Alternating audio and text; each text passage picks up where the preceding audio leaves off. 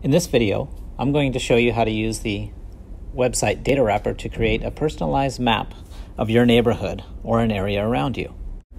On your web browser, go to datawrapper.de. Click on the Start Creating button and it'll open up a new window. At the top of the page, click on New Map. From there, we'll have three choices. We are going to use the locator map today. On this section, we are going to add our items to our map. You can use the Add Marker button if you know exactly where you want to go, or you can use the search bar. Think of the search bar as being like using Google Maps. Click in the search bar and start typing your location. If it is a well-known location, you can try to type it in. You'll see it's starting to think about it. Once the menu pops up, if you find the one you want, you can go ahead and click directly on the one that you want. It will automatically add a marker to your map and zoom in to that location. You can use the small arrows in the lower right-hand corner to adjust the map size and to zoom in on the map just like you would in Google Maps. Let's go ahead and customize our marker. We might not need all of this information. I'm going to erase the address and leave just the title. There are lots of presets that we can use if we want to highlight our location. I'm going to click on the symbol, and because this is a school, I'm going to find a symbol that looks like a school.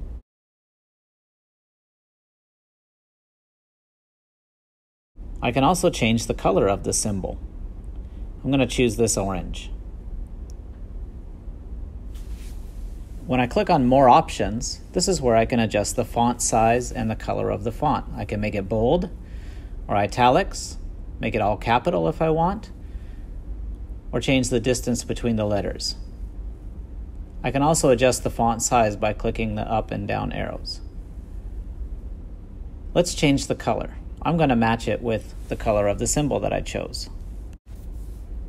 You can also change the way that the words look. You can outline it with different colors if you like. I'm going to choose no color. We can also change where the text fits around the symbol. This will be helpful when you add more symbols. We can also change the scale or the size of the symbol that we're using. We can put a box around the words. We can put a rounded box around the words, or we can have just the text. I'm going to choose a rounded box. You can also choose to draw a line between the marker and the text. There are different arrows to choose from and different line types. You can also decide how far away you want your line to be. You can move the text around to get this adjusted as you like. For now, I'm not going to have a line on mine. I'll go back up to the search bar and I'll continue to add another item. This time I'm adding in a park.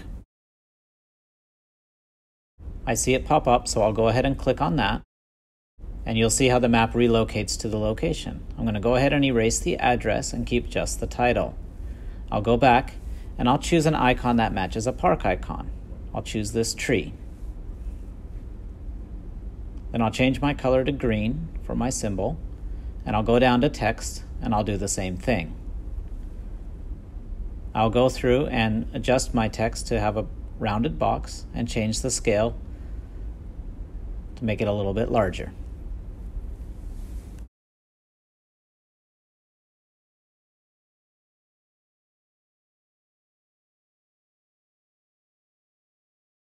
I'll continue to go through and add a few more markers that I plan on having in my map. Sometimes you'll type in something and it might not show up on your map when you type it in. If this is the case, you can find the address in Google Maps and type in the direct address, and then your item should come up. Once the marker has been selected, you can delete the whole address and then give it the title that you would like.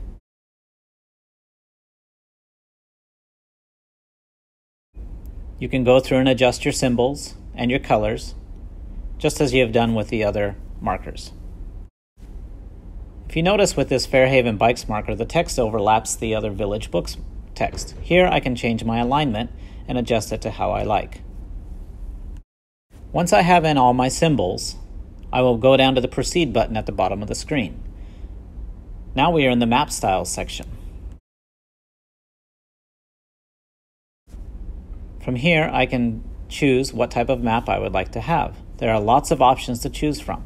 You can change to an Earth view, a gray view, a maritime view. I'm going to choose the Earth view. And I'm going to turn on 3D buildings. Now that I have my map, there are some other neat things you can do, like tilting and rotating. As you can see, as I start tilting, and then I close in on areas that have buildings, you'll see how the 3D buildings show up. Depending on the type of map that you want to have, this could be really useful. I can also use the Rotate button to rotate the map and get the exact view that I would like to have.